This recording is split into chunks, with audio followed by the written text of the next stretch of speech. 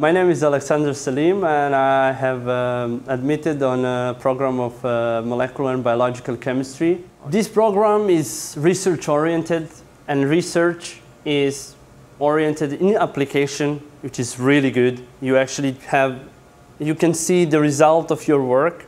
That's why I chose the EPFL. I did a 4-year bachelor in Belgrade University. During the summer between 3rd and 4th year, I did an internship at the University of Zurich in the Freisinger group.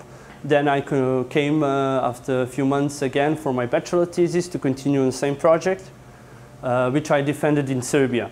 There is a lot of knowledge. When you're like bachelor and you're starting your masters, you are swimming up, but you're not still on the edge where things are unknown actually. In PhD, this is a step.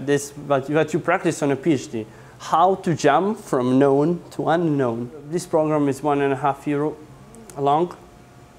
It's a bit, you don't have to do internships like other programs, and because people who study chemistry more or less want to do research, and it is very few percent of people which are, there are very few percent which people are not doing actually the PhD. EPFL and Lausanne is a great place to do research, great place to live. It's small and cozy. A lot of students, which you can feel in the campus. There are a lot of songs around, parties, good atmosphere. It's not so stressed. People do things because they like.